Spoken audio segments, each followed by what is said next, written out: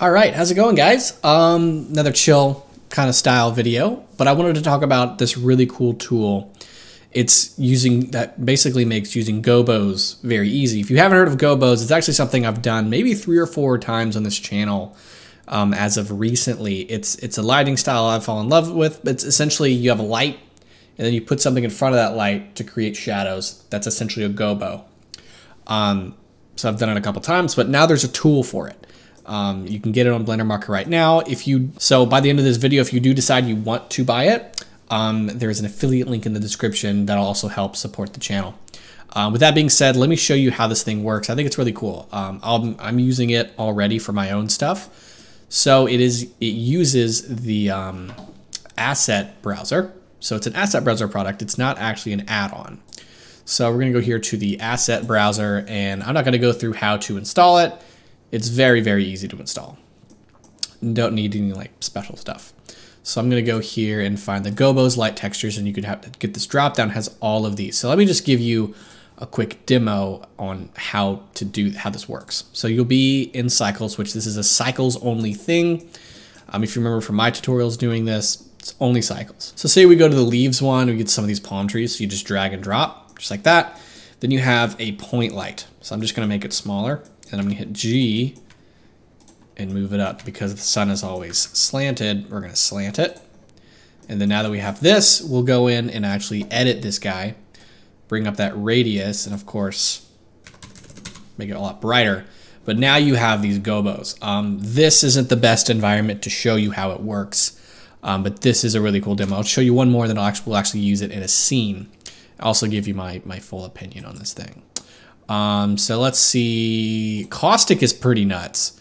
This one's pretty cool. You can do this with textures, of course, if you've seen the Polyfiore tutorial.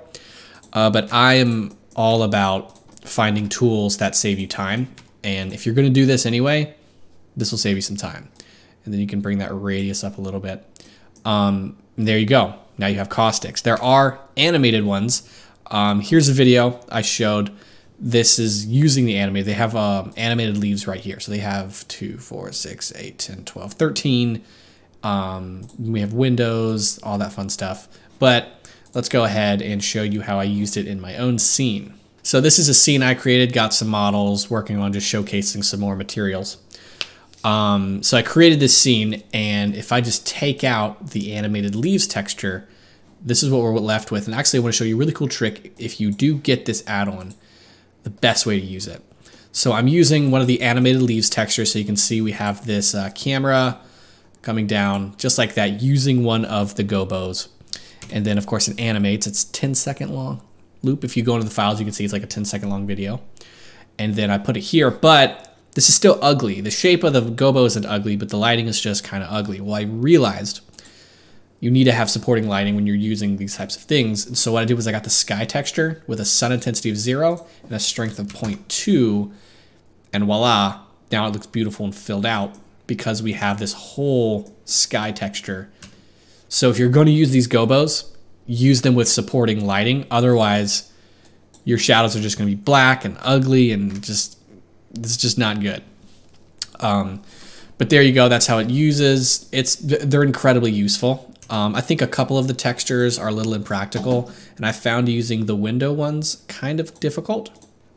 But those are like nitpicking things. If we go back to my scene here, we'll just use it a couple. Like the abstract ones I found to be the most versatile, just because when you blur it, it really doesn't matter what the shape is. You're just getting light variation, which is what I like to use it for. Just getting some variation in my light and my color. So just to showcase what I just talked about, say I want to use this light, and we'll do it up to 8,000 on the strength. Let's go ahead and get that radius up. And then it's like, all right, cool, it's fine. Maybe we'll give it 15,000 on the light. It's like, all right, cool, what do we do now?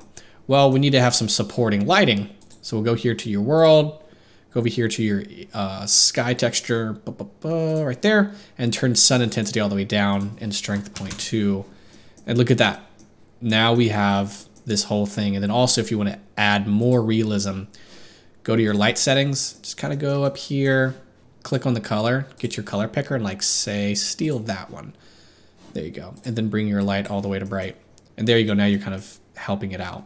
But that's kind of a quick look through of the gobos. It's not a very complicated to get your mind around. That's probably why this review is very quick, but it's very simple. Just put a gobo in, kind of blur it a little bit, give it some lighting. Like these swirly ones are very interesting to me. I haven't actually used them, so we'll get a little live reaction here for these swirlies. Kind of looks like the Pepsi logo. We'll do that. Give it some brightness, blur it a little bit, and maybe get that spot size to be bigger. Look at that. Look how cool it is. So that's the Gobo's light texture tool. So there you go. That's my review of the Gobo Light add-on. Not add-on, sorry. Gobo Light tool. And it's very cool. Again, if you want to get it, there's an affiliate link in the description. Kind of help the channel here. But yeah, with this scene here, it did an amazing job. Animated the leaves, made it look just a little bit more real than it was. Give it 2 thumbs up. It's a great tool. Love to see it. Thank you guys for watching, and I'll see you in the next tutorial.